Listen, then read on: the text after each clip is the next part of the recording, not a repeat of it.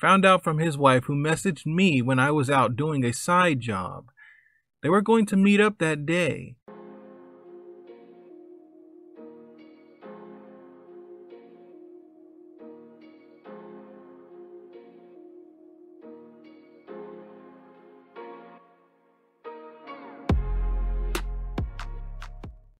What's going on, everybody? Hope everybody's feeling good. Hope everybody's doing well. We are back with another story post. You guys read the title?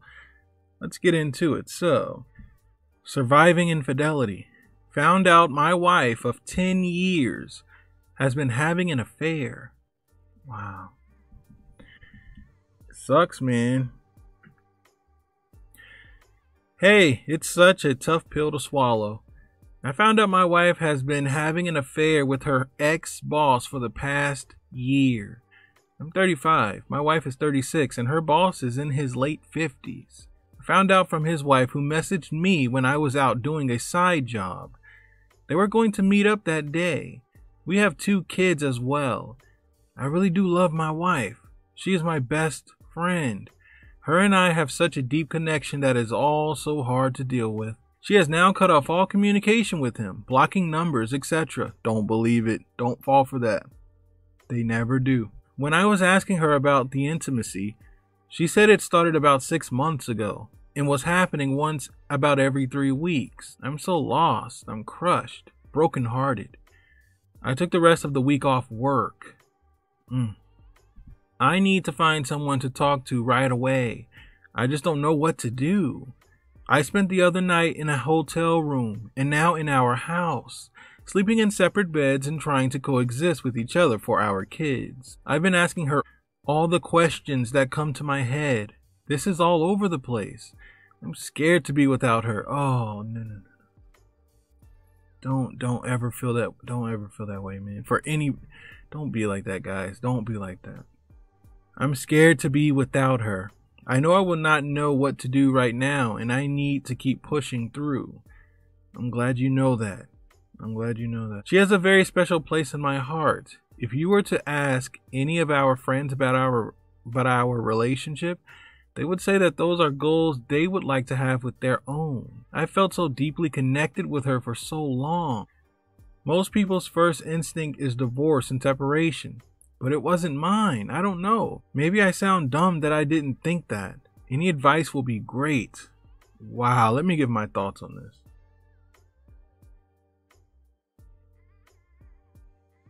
I personally completely understand how that could not be your first thought. Now, for me, would it be my first thought? Yes. It's over. It's over. The sad thing is, you're saying you have nobody to talk to about this. Man, not even like coworkers, a cousin, a brother. I'm going to say it.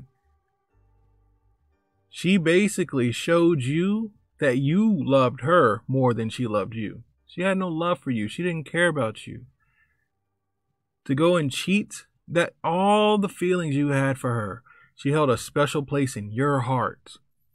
You put space in your life for her where she just didn't care. She just wanted to reap whatever benefits she was getting out of the marriage. And it's so unfortunate. And in these situations, guys, you have to know to leave. Run as fast as you can. And I'm not going to act like it's easy, especially if you had kids. I know it's probably not easy, but you have to understand. She will never get rid of him. She's not going to get rid of his number. If she does, it's temporary. It's a temporary move. And let a month go by and she thinks that you forgave her. His number somehow gets unblocked. Somehow you start seeing text messages that she initiated. She makes up an excuse. Oh, I needed to go get something from him. Or I forgot my scarf at his home in his car. Something just dumb. It'll never end. And if she can't have him, she's going to find somebody else, because unfortunately, you're married to someone who does not want to be with you. You're married to someone who doesn't feel fulfilled by you. You don't want to hold on to that. You don't want to hold on to someone who looks at you in disgust. You don't. And when you think about it that way, guys, if you're in a situation and you think about it that way, it should help you move on. You don't want to stay with someone who's just disgusted by you. Why would you want to be with that person? Why? It's not worth it, man. Absolutely. Get those kids DNA tests. Get those kids DNA tests and get a divorce. Do not try to work anything out with her. Man, guys, let me know what you think about this in the comments. For anyone who could be possibly going through this same exact situation, let them know in the comments what they need to do. They need to move on. Let them know what they need to do. Guys, if this is the first true story video you've heard on this channel, I'm going to go ahead and attach a flashback story. With that being said, I'll catch you guys at the next one.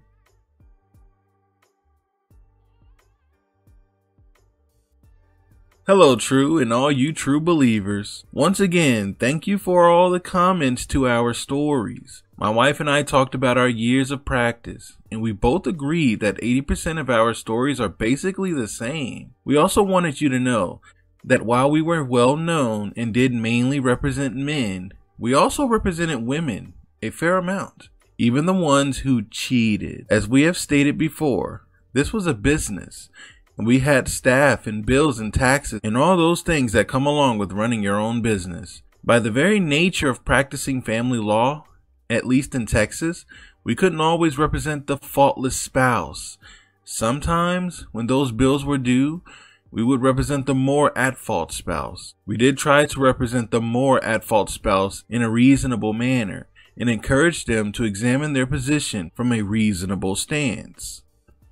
Based on this, we thought we would share what we feel is a very typical cheating story from a practical standpoint as attorneys from the cheating spouse's perspective. There's nothing sexy here. The following scenario is one that was repeated in hundreds of cases that we handled, with the addition of a particular story we remember with similar circumstances. So, it is Tuesday.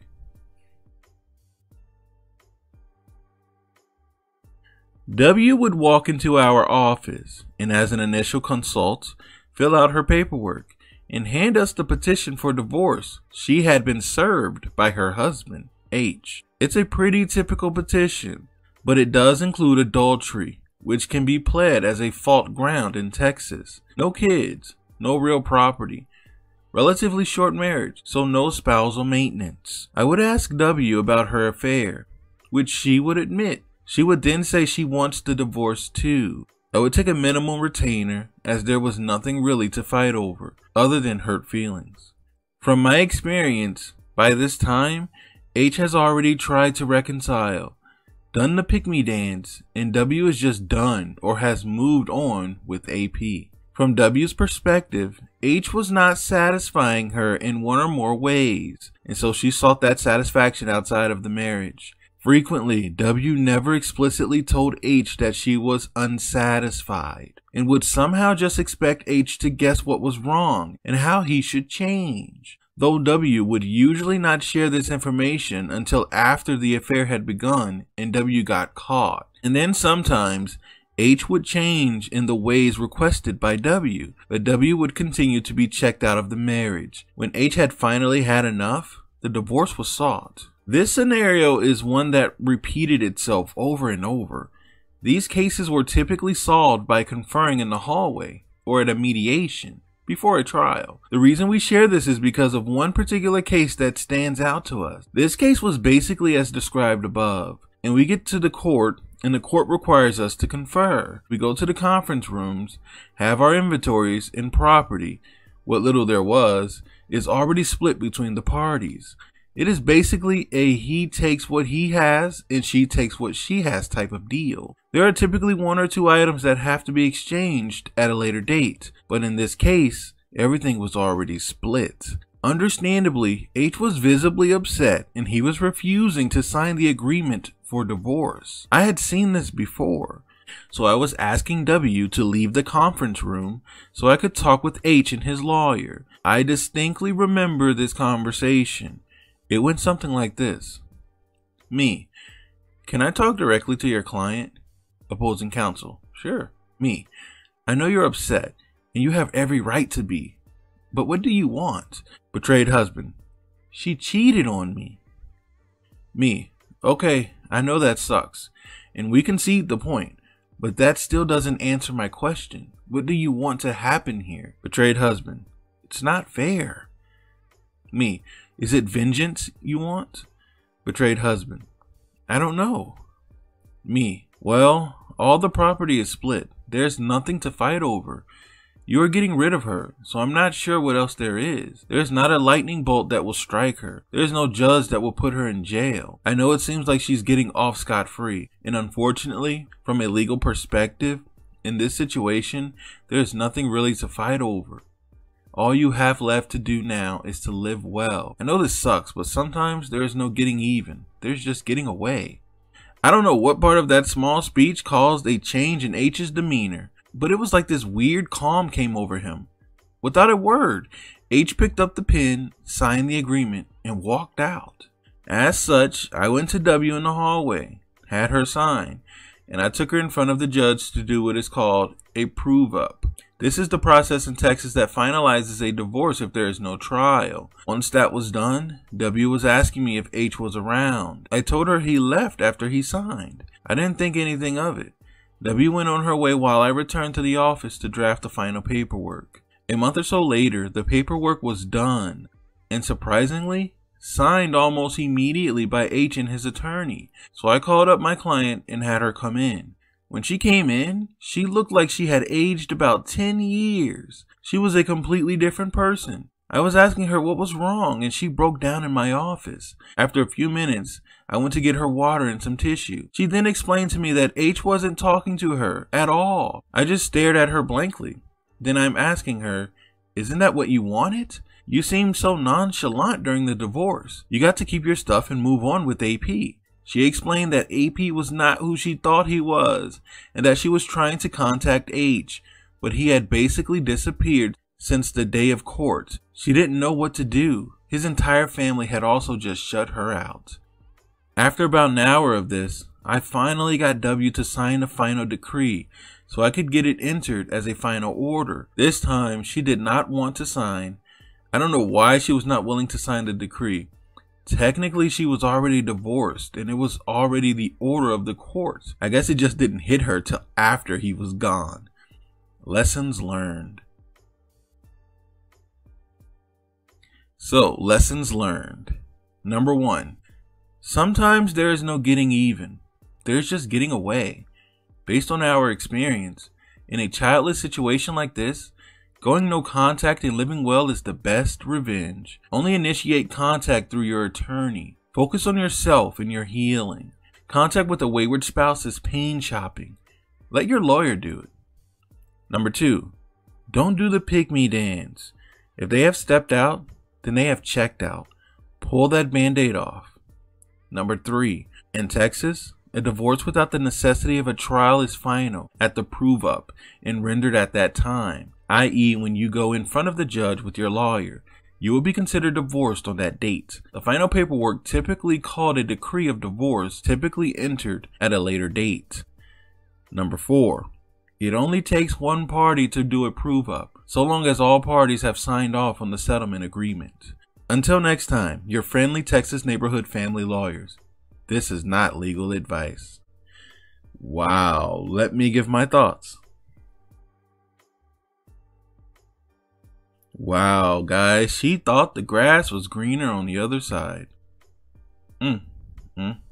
It's sad how a married woman can have all these complaints about her husband, and they walked in on their wife cheating, or they caught their wives cheating, and she comes out and tells them, like, well, you don't do this for me anymore, you don't do that for me anymore, I'm not sexually pleased by you anymore. You weren't going to say anything, so you just fake it and you pretend that you're happy, but you secretly are going out to be with someone else. Again, I say this all the time.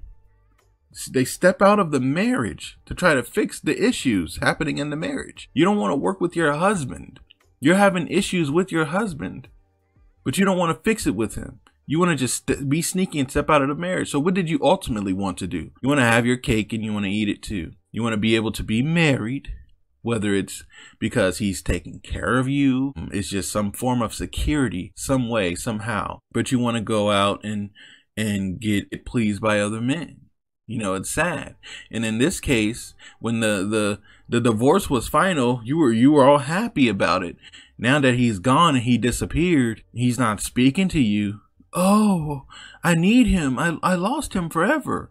Well, that's you made your bed. Now you have to lie in it. AP didn't really love you like your husband did he? He didn't love you. No, he didn't. This woman was being selfish.